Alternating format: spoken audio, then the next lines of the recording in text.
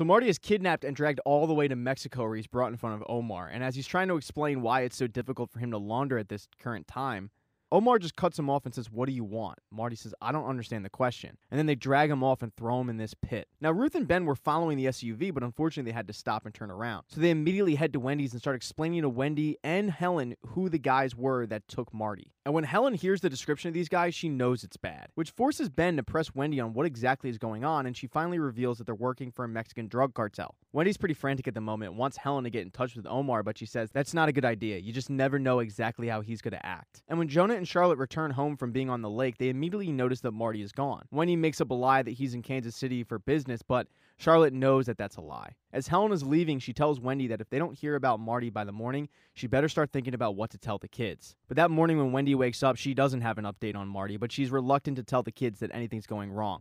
Unfortunately, Ben took it upon himself to tell the kids, and Wendy is furious. They start fighting outside until they're interrupted because Helen has arrived with news. She tells Wendy that Marty is alive, but right now it's business as usual. And if they succeed with this, it means Marty's expendable. But if they don't succeed, it means that they might be expendable. And at the moment over in the Missouri Belle, it's all on Ruth. She meets with FBI agent Miller, and Miller finds it interesting that Marty is out of town and didn't tell her that he was going out of town. So even with this nosy FBI agent, Ruth knows that she has to launder money. She comes up with this idea to get 10 people and give them $9,000 each because $10,000 needs to be reported. And they're going to walk into the casino and they're going to lose $8,000 and keep $1,000 for themselves. She tells all these guys, you better have a story on why you have $9,000 because the FBI is all over this place. So I don't care what the story is, but make sure that you have a story. And one of the guys that's going to do this is Ben. But when Wendy shows up and gives Ruth the money, she sees Ben and doesn't want him involved in this. But Ruth reminds her that we need bodies and we need people we can trust. And he fits both those criteria.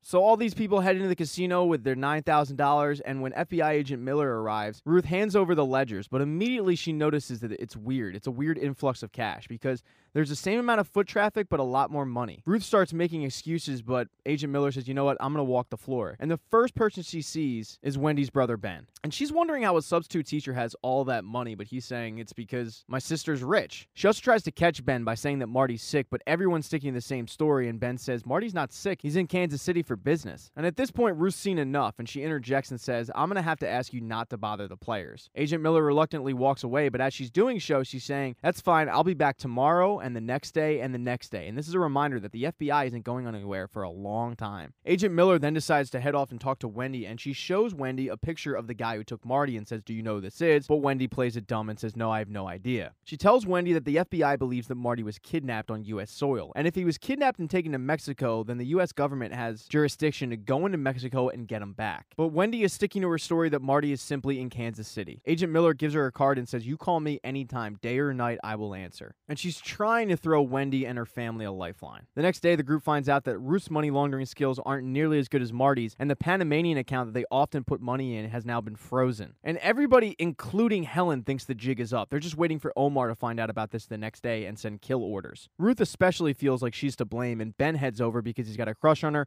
and he's been trying to get in her pants. And his persistence pays off as she kisses him goodnight and then heads into her trailer. When Ben heads home that night, though, Wendy is staring at the FBI agent's card and just bawling her eyes out, breaking down, and Ben tries to comfort her. Because at the moment, nobody has any idea what's going on with Marty. And Marty's being kept in this pit and kind of tortured a little bit. And when he's asked again what he wants, he says, I just want to see my family, but that's such a corny response that Navarro just slaps him. Navarro then comes to him later on and wants to know why he's spying on his wife and if he trusts Wendy, and he lets him know that Wendy's somebody who wants it all, and he respects that. Marty even had a breaking point where he tells Navarro that he hopes he loses the drug war and that they cut his head off. To which Navarro says, all right, at least we're getting somewhere. But when the Panamanian accounts were frozen, Navarro needs Marty. So he calls him in and Marty passes the test. He's able to get the red flag taken off the Panamanian account. And while Navarro's impressed, he's not willing to let him go just yet. Finally, Marty comes to him and says, all right, I know what I want. I want to launder money the way I want to, when I say it's safe. And that'll be when I'm able to compromise an FBI agent. Navarro's a little taken aback about this, and he says, just give me about 4 or 5 months,